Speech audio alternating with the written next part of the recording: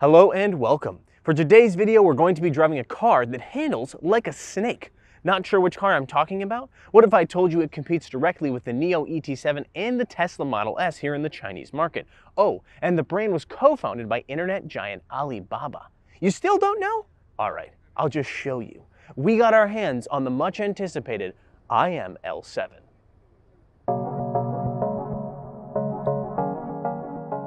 IM, which stands for Intelligence in Motion, is a joint venture between SAIC, China's largest automaker, and Alibaba, its largest tech company.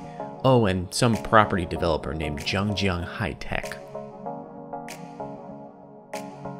The L7 has two trim levels, Dynamic and Pro, priced at $50,000 and $56,000 US respectively.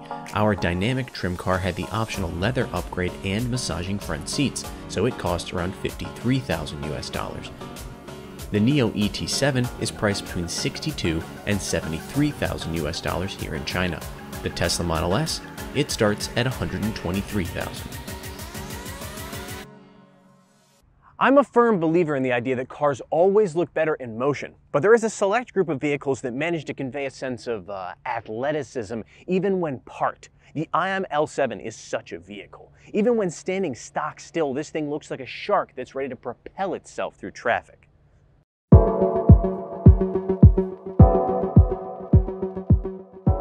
The L7 also has one of the best applications of LED lighting we've seen on a vehicle. Much like the Hi-Fi X, it has LED panels front and rear that it uses to display images, ranging from the adorable to the useful. It also has DLP projectors that can project images onto the surface of the road. But the most striking element on the L7 are the daytime running lights, which give this car one of the most distinctive light signatures available today. They are arranged in the shape of an epsilon, the fifth letter in the Greek alphabet. Epsilon has a variety of meanings across different fields. For example, in the field of mathematics, it represents an arbitrarily small quantity. In the field of finance, it represents the percentage change in an option value with respect to the underlying yield. Maybe the people at IM are big finance geeks, but then again, they probably just chose it because it looks cool. The rear light signature is also very striking, with more than a hint of Aston Martin to the way this light curves upwards into a duck-lip spoiler of sorts. We complained quite a bit about the trunk of the NIO ET7, which is very small for a car of that size. This thing is an identical 5.1 meters in length to the NIO, however its trunk is obviously deeper and taller than the ET7's. However, this opening, pretty small. There is no frunk on the L7, just as there is no frunk on the ET7. However, IM saw fit to spruce things up a bit by adding this see-through panel, underneath of which is a tire pump. Now, if you look on the orange panel here, it says Performance Edition and then the power level, except this base car and the higher trim level car have the exact same amount of power. Does that mean that every version of this car is a Performance Edition? Or does it mean that every version is a Standard Edition? The L7 has electronically operated front doors, so if I hit this button on the key fob, it'll pop open for me. To close it, I hit the button here on the door, or I press the brake pedal. I think I've made it clear at this point that I'm a big fan of the exterior styling of the L7, but that love doesn't really extend to the interior. When I assess an interior, I do so based on two different categories. How does it look, and how does it actually feel to use? In that first category, I would say this thing is a big winner. It looks very premium and high-tech with some interesting features that separate it from rivals such as the ET7. Take, for example, the three-screen system here. You have a 26.3-inch screen that acts as your instrument cluster and center screen. Then you have a 12.3-inch passenger screen, and finally a 12.8-inch lower screen that uses the menu functions and stuff like that. You can also raise and lower this screen at the touch of a button.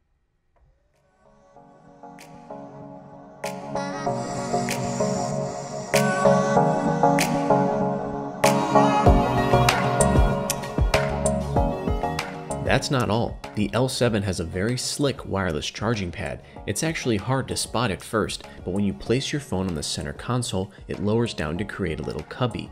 Even the door switches have a very sci-fi vibe. They're capacitive touch buttons built into a floating silver piece. I've never seen anything like it, and it looks great.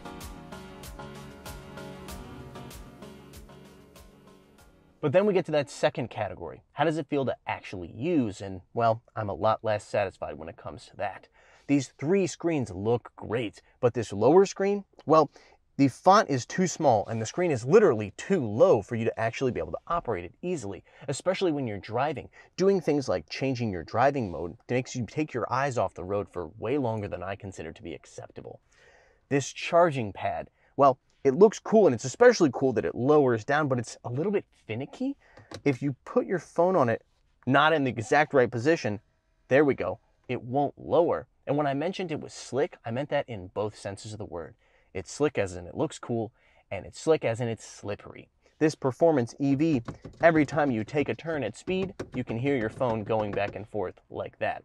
There are rubberized versions available, but our car obviously doesn't have it. Finally, these super sci-fi window switches, God, they look great, but they're very hard to use accurately. In order to lower the window in one go, you have to, I don't know if it's double tap or long press. I've been driving this car for almost a week and I really cannot get them to work accurately. Another example of looking good but not being easy to use, here on this chrome panel there are actually some hidden buttons that will only appear when you bring your finger close to them. One, it's a little hard to get them to appear, but two, when they do, they're almost impossible to see if there is any kind of sunlight. The only way I've been able to see them is to... Oh, there we go. Now I can see them.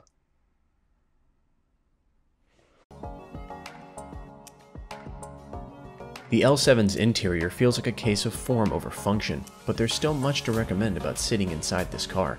The seats, both front and rear, are soft and supportive, more supportive than an ET7. However, the rear seat of the L7 does lack some of the features found on the Neo, including the rear touchscreen and adjustable headrests.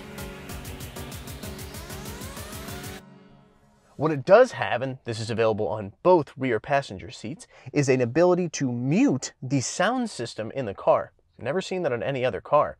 When it comes to legroom, it's slightly smaller than that of the ET7, despite having a slightly longer wheelbase, probably due to that extra space in the trunk. Headroom, though, slightly better than the ET7. All versions of the L7 come equipped with the same dual-motor powertrain, making 425 kilowatts and 725 newton-meters of torque, aka 575 horsepower and 540 pound-feet. There's also only one battery pack option, a 93 kilowatt-hour lithium-ion unit providing 615 kilometers of CLTC range. That big battery can't be swapped like a Neo, but it does support 11 kilowatt wireless charging. Not sure where you can actually find a wireless charger like that, but that's a separate issue. I also mentioned that it drives like a snake, or at least that's what the official press material says. According to the company, this car has the power, handling, and tuning necessary to provide the driving characteristics of the legendary Black Mamba.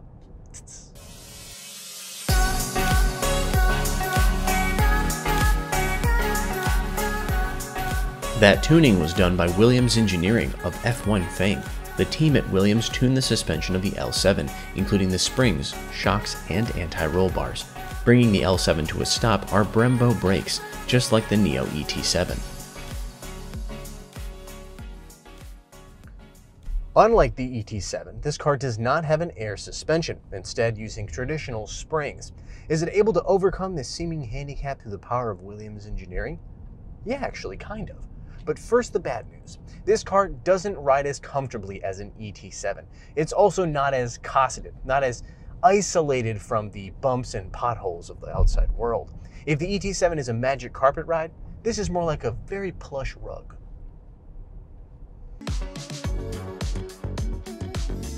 But when it comes to handling, the L7 is pretty impressive for a big electric sedan. It may not have air suspension, but it does have continuous damping control with 3 different modes: normal, comfort, and sport. The sport mode firms up the suspension without making it feel brittle and adds real heft to the steering.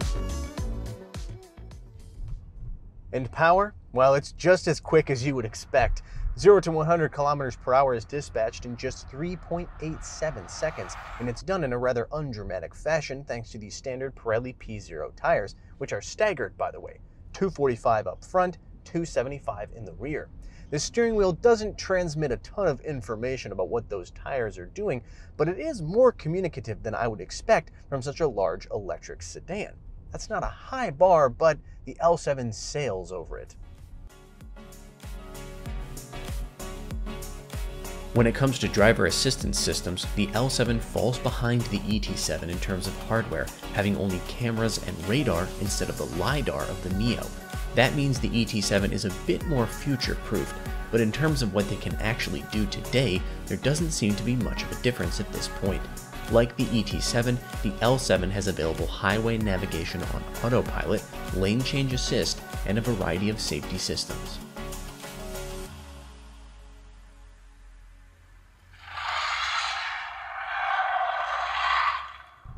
Williams Engineering also tuned the four-wheel steering on this car, which means it does have rear-wheel steer, up to 12 degrees of it.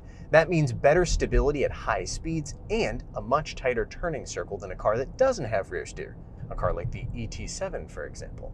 That brings me around to my final conclusion when it comes to that comparison. At $12,000 more than the base price of this car, the ET7 definitely comes with some interesting technology, things like the LiDAR, the battery swapping, and the air suspension. But honestly, if you want the more driver-focused car, it's probably this one. The ET7, probably the better luxury car.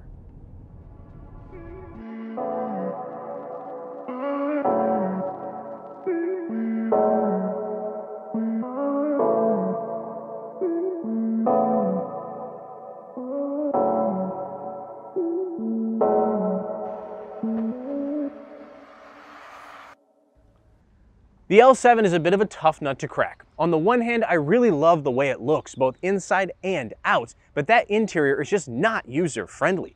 The thing that puts me over the edge and allows me to recommend this car is the fact that it has the best handling of any large, mid-sized Chinese EV sedan currently available today. I know that's a very specific praise, but it is an important one.